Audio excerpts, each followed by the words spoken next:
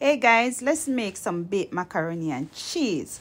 So as you can see, my macaroni looking so beautiful. It not only look good, it tastes good too. So today we're going to use some Kobe Jack, some made cheddar cheese, some mozzarella cheese. I didn't have a piece of plant-based cheese inside my fridge and I'm going to use it also. Look it right there. So as you can see, the macaroni we're using today. So what I'm going to do, I'm going to put a pot on the fire with some water to boil and some salt. Well, salt your pot because you want the macaroni to have flavor itself. So you don't know, me cannot do cook without using some complete season. So today we have complete season paprika and garlic powder, and we are going to use some half and half. A lot of people like to put every cream inside of their macaroni, but I find when I use half and half, half milk, half every cream, and we're gonna use some carnation milk also inside it. So as you can see, we're taking you back to long time days when you have to grate a cheese, because there's something about grating your own cheese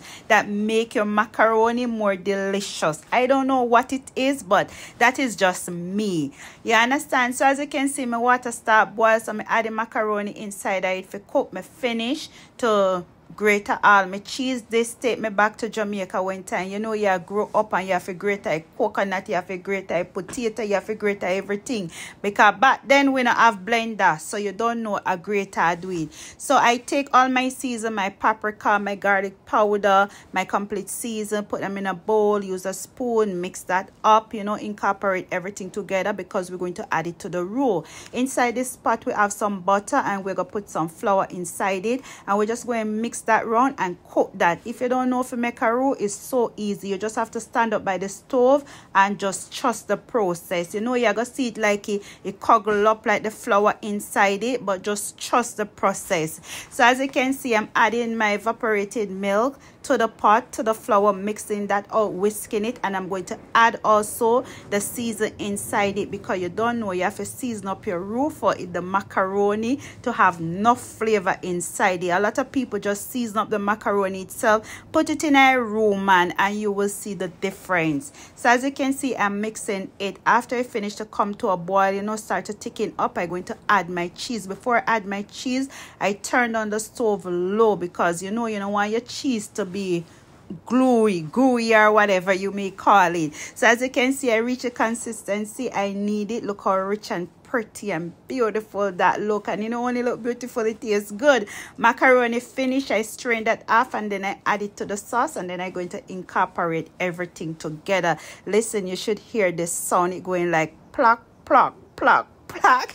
Yes, so I'm mixing everything together. I give it a taste test to see if it need any more season, and it was perfect, did not need anything more.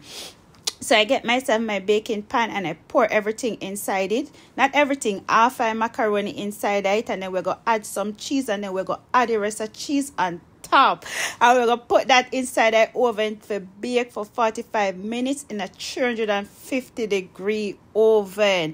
Mighty Jesus, when I tell you this macaroni and cheese tastes good. But listen, if you're a person who don't like cheese, don't try this recipe, because all you will be tasting is cheese sauce.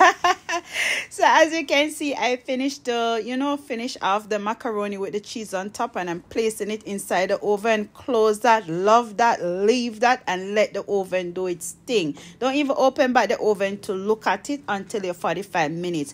When it finish, if you take it out and you find you want the top to be more brown, just add it back underneath there for like 5 more minutes, and then you will get a browner. But I like mine this way. Listen, we just take it out of the oven and we cannot wait to get a taste of this. So as you can see, me grab a spoon and we start share it out, and look at that goodness, look at that goal. So as you don't know, Kisara have to come and give our honest opinion and try it, and get our taste test, and I was approved. Listen, it's so good, it's so good. When I tell her it's good, it's good. Anyway guys, I'm out. See you in the next video.